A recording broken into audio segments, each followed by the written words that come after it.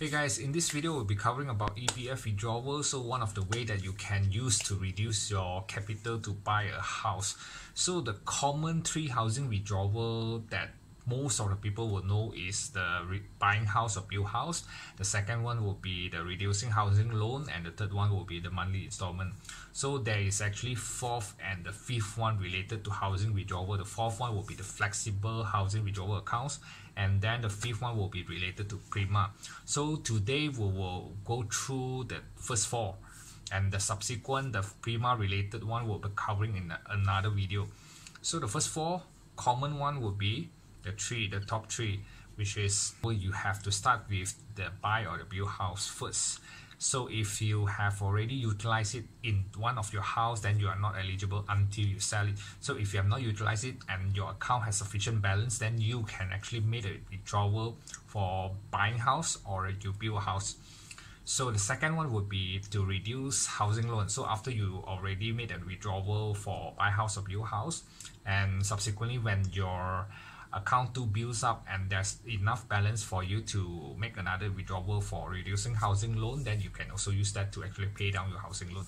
And the third one would be you can make housing withdrawal for monthly installment payments. So that means once you make a withdrawal, that amount of money will actually bank into your account, and then you use that money to actually pay for the housing loan installment. The three types of housing withdrawal that we have just discussed is about to reduce the capital or reduce your loan or reduce your monthly installment. But the fourth one, the flexible housing withdrawal, is actually helps you to increase your housing loan when you want to buy a house, but your housing loan is insufficient to cover the purchase price.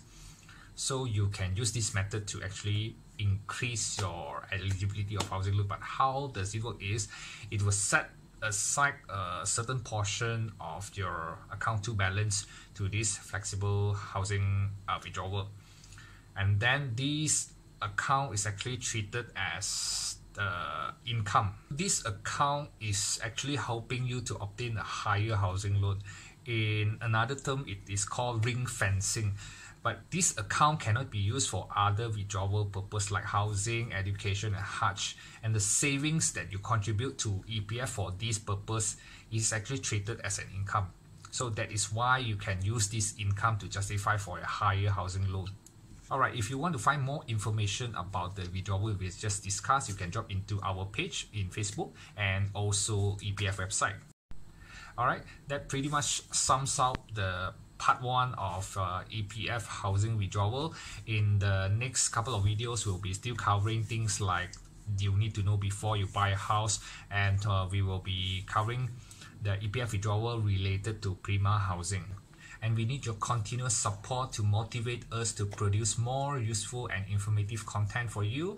And please don't forget to subscribe to our YouTube channel, like our Facebook page, and follow us on Instagram. Thank you so much. Bye bye.